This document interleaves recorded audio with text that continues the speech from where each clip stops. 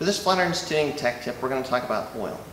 It's probably one of the very first things that any enthusiast looks at when they're looking at doing an oil change for their car, and it can be probably one of the most confusing aspects of your car's performance and trying to pick an oil, make sure that you've got the right one. There's a lot of different information out there. It's very confusing, and it's really hard to know how one oil compares to another. Are all synthetics the same? So on and so forth. So what we wanted to do, we've got a ton of questions over the years. We wanted to try and give you at least a baseline to kind of know what some of the differences are, some of the things to look at. And then there's one thing that's come up pretty recently that is a really good point of information that isn't discussed nearly maybe as much as it should be, which is relevant to how the American Petroleum Institute or API standards affect what additive packages in your oil.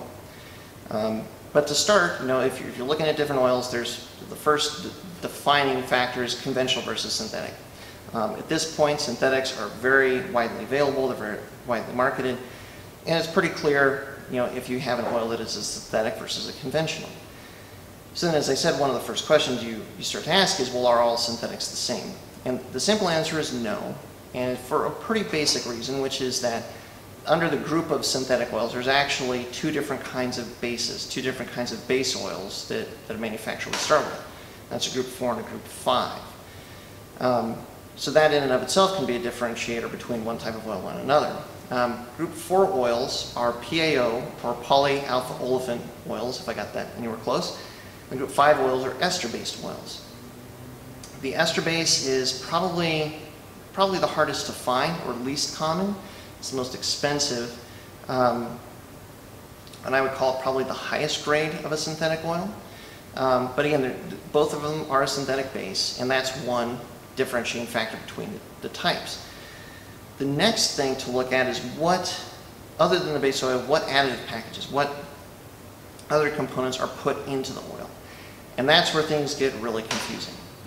If you're out there and you're looking around, probably the first additive or first thing that people will pop up or find is zinc, or zinc and phosphorus.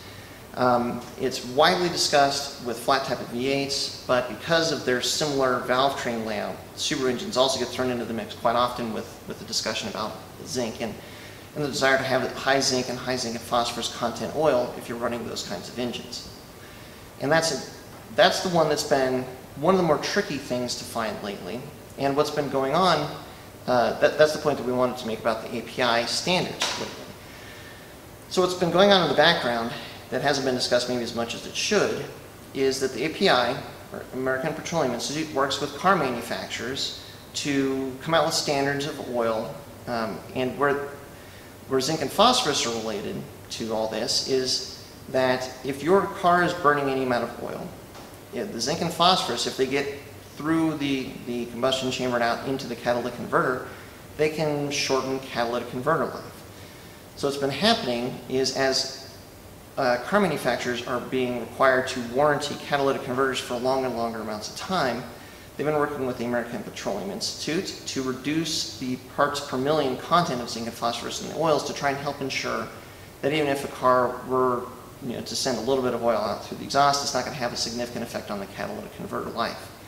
And so what's been happening over the last 10 plus years is that the parts per million content of zinc and phosphorus in the API standard oils has been going down. It's not gone, it's just been more and more limited as time has gone on.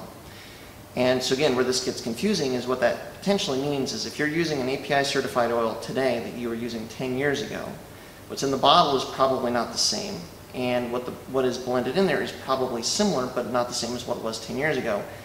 And in fact, it may have changed a couple of times in that 10-year period. So that's where it becomes really almost hard to know, like, is the oil that I'm getting today the same, and is it going to, if I want high zinc and phosphorus contents, am I going to have that now as opposed to before? And so what we did is we reached out to all the manufacturers of oil that we carry, which are represented on the table here, Motul, Redline, Driven, Schaefer's, to try and kind of get more of a baseline or more information to make a choice in finding an oil with a high zinc and phosphorus content if that's what you're looking for. And one of the key points that came out was that not every oil has to be API certified. It turns out if oil is produced in small batches for motorsports use, off-road use, or if the manufacturer just doesn't want to submit it for API approval or current API approval, it doesn't have to. And so from that standpoint, if you want higher zinc and phosphorus content in your oils, what the takeaway was, well, if it's an API certified oil, then that's going to be a bit of a moving target, now and going forward. But if it's not an API certified oil with that content in mind, then probably those contents are going to be higher, so it's going to be more likely to meet the zinc and phosphorus content that you're looking for. But it's also going to likely be more consistent year after year, because it's not going to be changing as the API standards change. And certainly with any oil, if there's any question as far as what exactly is in it, what you want to find is a current oil analysis done on a new sample. Or you could send the oil out yourself to find out exactly what additive package is in it. So with that in mind, it turns out that all the oils here are not submitted or blended to meet the current API standard, or that current API standard. They're all blended to have higher content of zinc and phosphorus. And so as you start to go through them, we just want to kind of walk through the list of the oils we carry, explain what some of the differences are, and hopefully that compared with kind of understanding what's going on with the API gives you a good baseline of information to help pick the oil that you're looking for. So with Schaefer's, that is a Group 4 base oil with also Group 3, but a sufficient quantity of Group 4 that is considered as full synthetic oil. Then we have Driven. That is a full Group 4 oil, so it's a PAO and MPAO base entirely. Redline is the first one that has some ester base. I believe it's more than half ester base, but it's ester or grade 4 and Group 5 base oil. And then we have Motul. Motul is an interesting one. As of all the manufacturers here, they're probably the biggest oil manufacturer. And they have a couple different offerings. In their 8100 group, that's the one that was really fascinating to finally delve down into and figure out what's going on with that. They have a lot of different blends. When you're talking about zinc and phosphorus, Motul considers that SAPS, or refers to it as SAPS, which stands for sulfuric ash, sulfur, and phosphorus. They have full SAPS, mid SAPS, and low SAPS blends all in the 8100 group. So if you want high zinc and phosphorus content, there's actually, that would be their full SAPS blend, but that is different than the other two. They do have some 8100 that meets the current API certification. So there's a lot of different choices in that grouping. These two, again, the Eco-Energy and the Excess, are from the full SAPS group.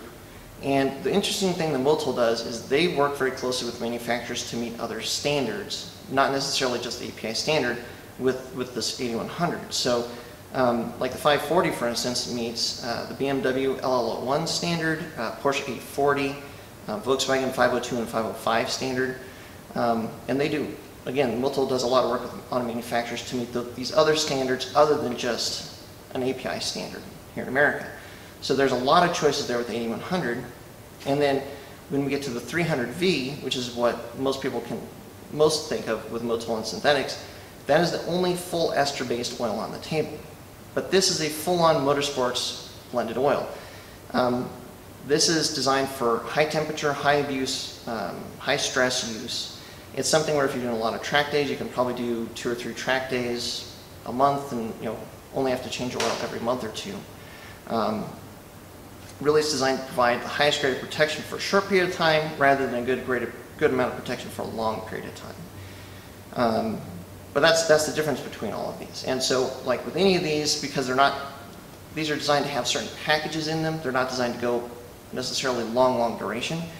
If you're looking for an oil to go long distance between changes, and this is pretty much universally applicable, you'd want to go to your normal change interval, somewhere between 3,000 and 4,000 miles, then do an oil analysis, and then follow that up with subsequent oil analysis about every 1,000 miles to make sure that the oil is still providing sufficient protection before it would need to be replaced.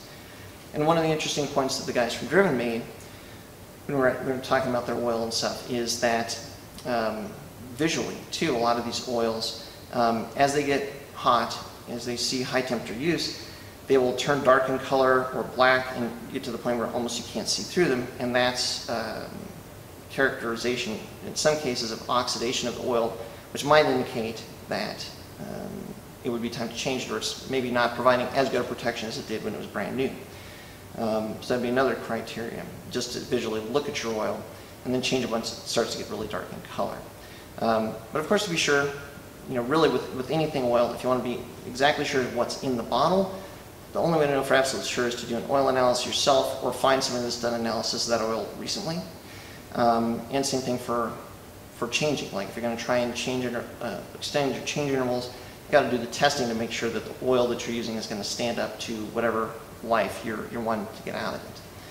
So again, hopefully that gives you some criteria, and hopefully it cuts through some of the confusion, especially in regards to why one oil would be different or significantly different than another, and what some of those differences are with synthetic oils. So thanks very much for watching. Hopefully you found this helpful. If you liked the video, please drop a like and stay tuned for more Flatirons Tuning Tech Tips.